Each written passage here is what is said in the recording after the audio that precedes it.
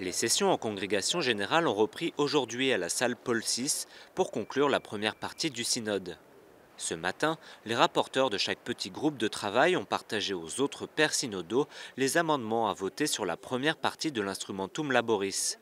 Monseigneur Laurent Perceroux, évêque de Moulins, est le rapporteur d'un des 3 groupes francophones. Il a remis ce matin son rapport au secrétariat général.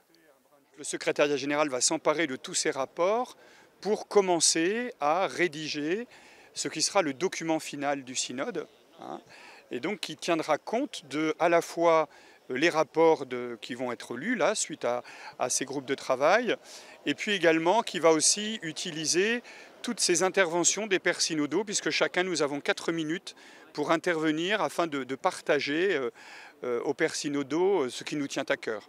Donc c'est un très très gros travail, puisque là rien que sur la première partie, il y a déjà eu plus de 300 amendements proposés par les 14 groupes de travail.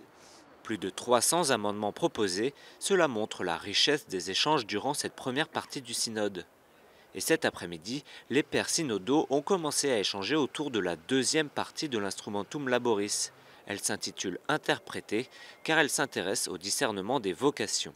C'est un thème très important et surtout en Égypte, par exemple, quand je parle de l'Égypte, comment l'Église se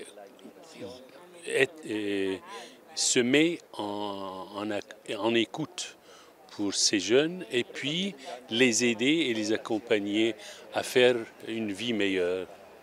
En conférence de presse, l'auditrice sœur Nathalie Bécard s'est dite ravie d'entamer les discussions autour de la deuxième partie.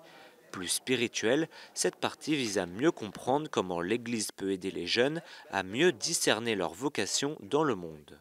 On l'a vu dans la première partie, un des plus grands défis qu'ils ont dans le monde actuel, qui leur propose des tas de modèles et des tas de possibilités, c'est justement comment faire les bons choix.